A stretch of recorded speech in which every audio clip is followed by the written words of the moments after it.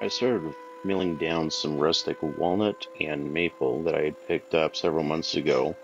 And for this project, I didn't exactly have a clear idea in mind as to what I wanted to build or how I wanted to build it. I just knew that this was a cool looking wood and I wanted to do something a little bit different with it. I do apologize for the amount of time lapse you're going to see. There was a lot more recording than I had anticipated, and wanting to try and figure out how to show as much as possible and still have something that didn't turn out to be an hour and a half or 2 hours long. Um, you're going to see a lot of my backside, unfortunately, because, well, what I thought was going to be a good camera angle turned out to not be. So I will be adjusting things and working on that and trying to figure out things as I go. But with everything else that I'm doing, this is turning out to be a little bit of a learning curve with finding camera angles, what's going to allow you to see what's going on, how to zoom in, how to zoom out. But I'm sure I'll get that figured out and produce something that'll be a little more fun and enjoyable to look at. I've had this planer for a number of years and it has made a big difference with a lot of my woodwork and saved me a lot of time and money as well. All of these boards are being planed down to 3/4 inch, and some of them have already been glued up to make the panels that I needed to make. Some of them, some of the wood didn't need to be glued up. Um,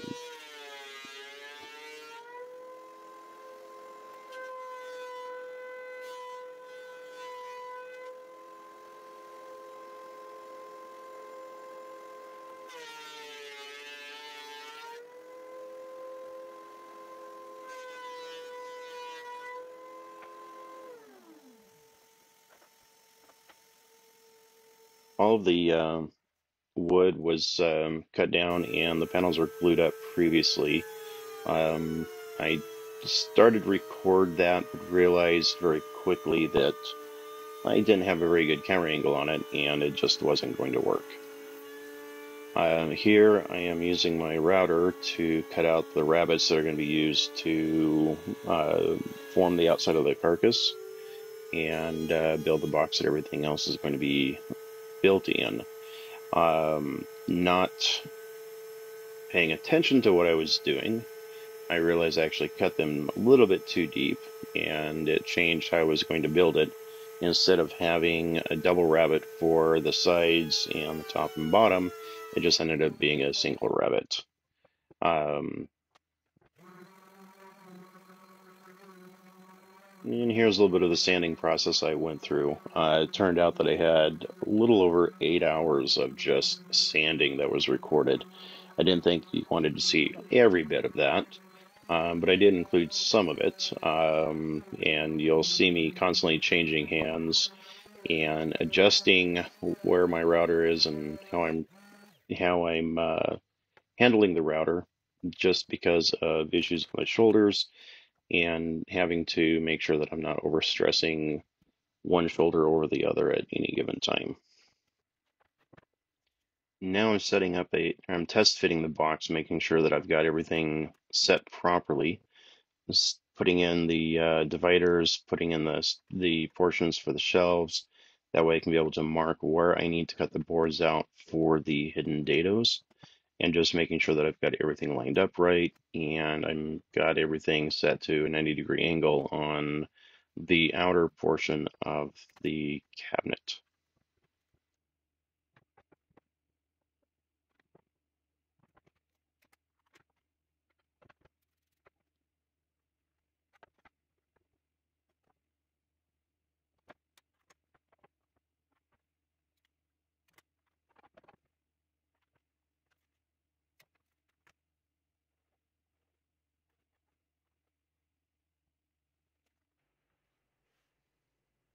And here I'm using the router to cut out the dados that everything is going to sit in.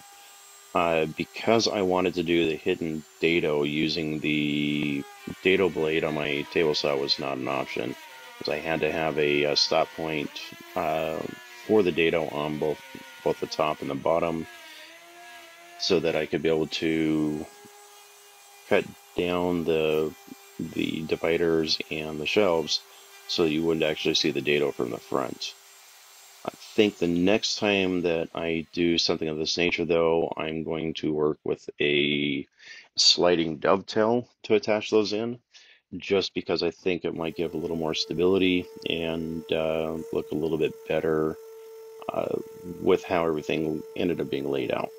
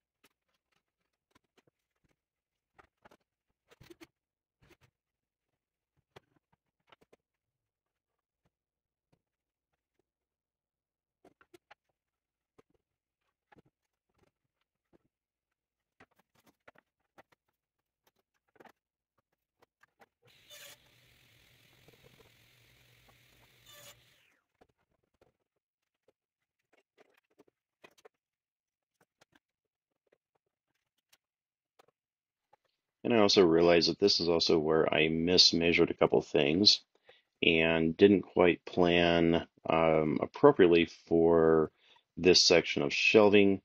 I was supposed to have them wide enough to be dadoed into the side of the cabinet plus the inside of the divider, but I realized too late that I had actually cut those just a little bit too short. I'm not sure this is the best way to cut the wood out for the hidden dados, or to slip into the dados, but it's kind of how I chose to try this. Um, I'm not, I think the next time that I need to do this, I'm going to set up a jig in a little bit different manner, something that's a little more stable and something that doesn't, makes me feel a little more comfortable with doing it this way. Using the handsaw is not always easy for me, but I do have a pole saw that I use for some of this, which you'll see as well.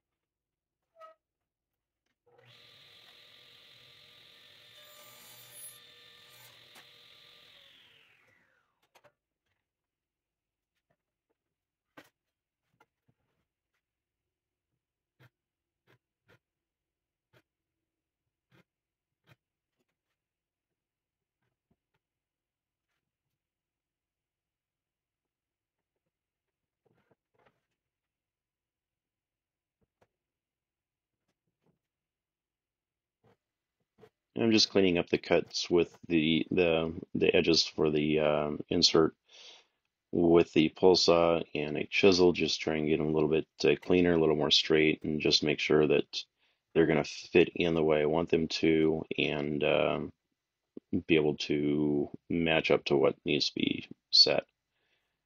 Here I'm cutting in a dado for the divider that will be for where I store the uh, drawing pads that I use.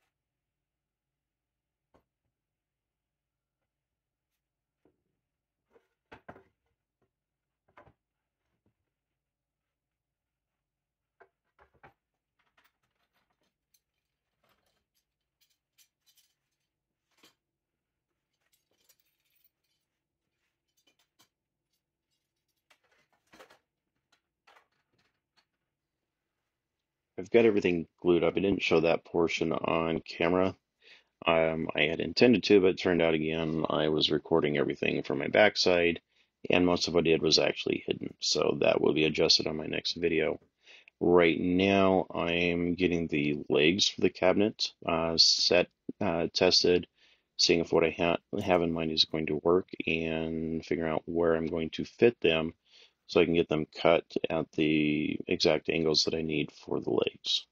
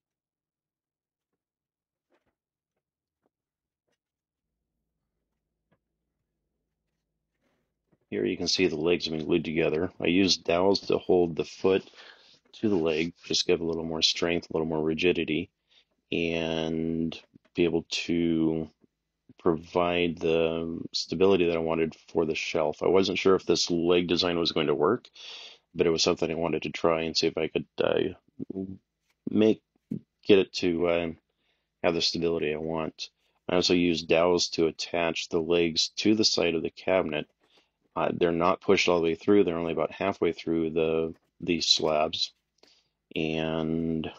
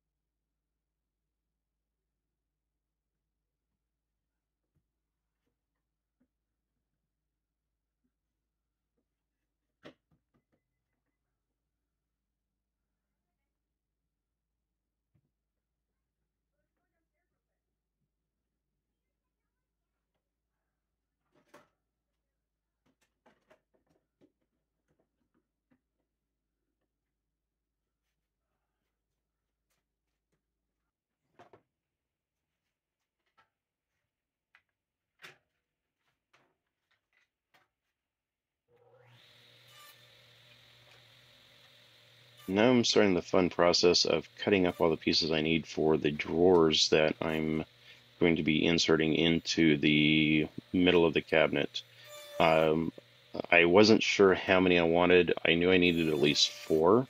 I have two that are 4 inches deep, and then two that are 2 inches deep.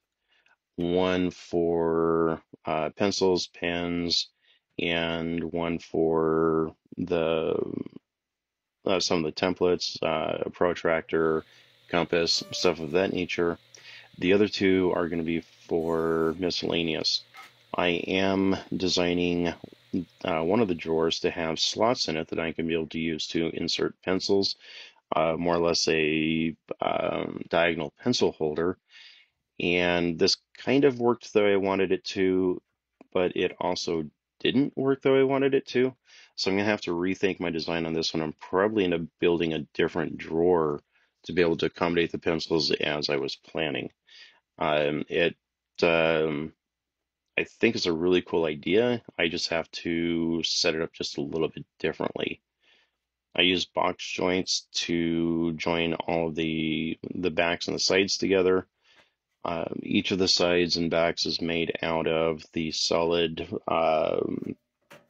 black walnut, and I just use an 1/8 inch plywood that I had for the drawer bottoms.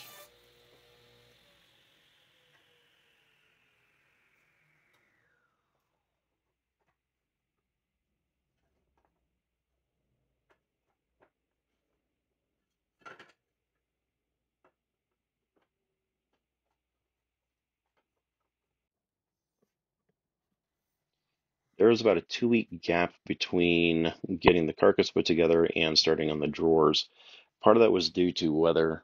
We had some extremely cold weather came in that even with the heater in my garage, it was barely able to get it to 58, 59 degrees, and that's just a little bit too cold for me to feel comfortable working in the garage and really doing anything at all for any length of time.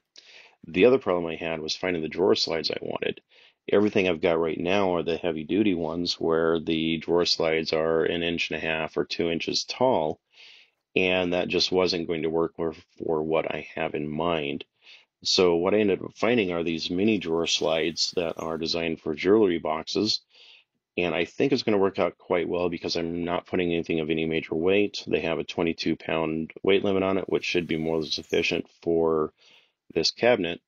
I just ended up ordering a couple different sets because one was too long, the other was too short, and these turned out to be just about right. So between the order time and delivering them and waiting for the weather to warm up enough to where I could get the garage at this point to be between about 62 and 64 degrees, it took a little bit longer than what I had anticipated.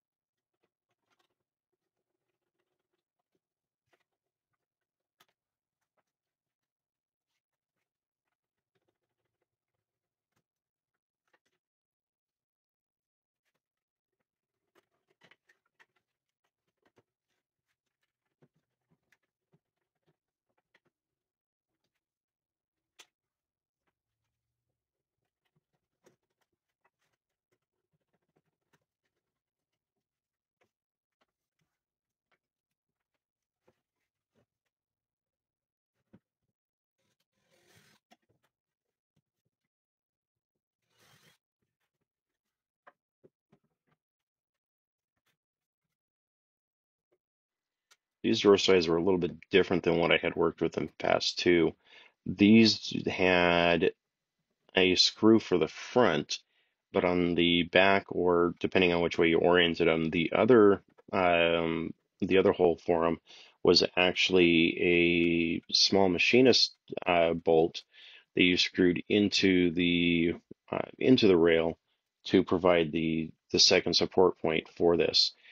Because of my lack of planning with this, I really should have put these in first and then put the back of the cabinet on.